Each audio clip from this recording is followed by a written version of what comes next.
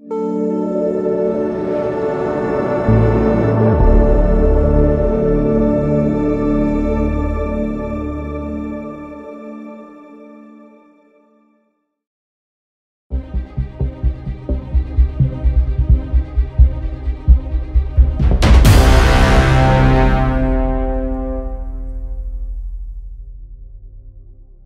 say one thing and do another is tantamount to shooting yourself in the foot.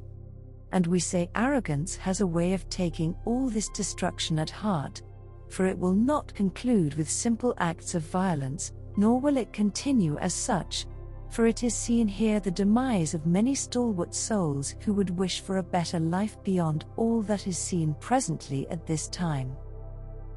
There are no conclusions yet. It is to be seen. However, as all things go forward, it is known at this time the succinct results of letting them have their way. In fact, the results are so treacherous we hesitate to speak of them much at this time. You all are in awareness at this time that these things must cease and end, to bring about a better world for all those you care about. Now it is seen, and we speak about this factually at this time, the remnants of times past, usurping its way a bit into the forefront of operations at this time. This resurgence of sorts includes those who would do well at admonishing those who keep things well hidden among them. And it is here we would like to see all come together at last. There are no outs, only selectively subjugated inferences of darkness that applaud those so bound for destruction. It is not easy to watch such a scenario unfold at this time, when all about them is self-contained at the very best. However, here too one must concede to those edicts of long ago, whereby those in charge must relinquish their ties at this time.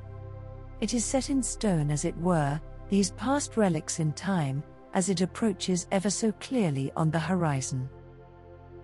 Time is almost up, and when this occurs, the powers must relinquish control over all that they contend was theirs to begin with. To this end we see many already beginning to crumble, and it will not be long before many more follow suit. Their time has dawned clearly, and it is seen far and wide the ramifications of this, for it is wrought in stone, the advent of all this, brought to you clearly as well when all this subsides and subjugates no one no more. Oftentimes this is seen as a reprisal of sorts. Yet this is not really the case, as all will inevitably go the way it was ordained long ago. Within this realm of opportunity we see much in the way of dismissal occurring by those who have no fear of any semblance of order to encase them. Oftentimes it is seen before as well as after, the results of such things, to admonish the whole of existence, and this does not go over well indeed.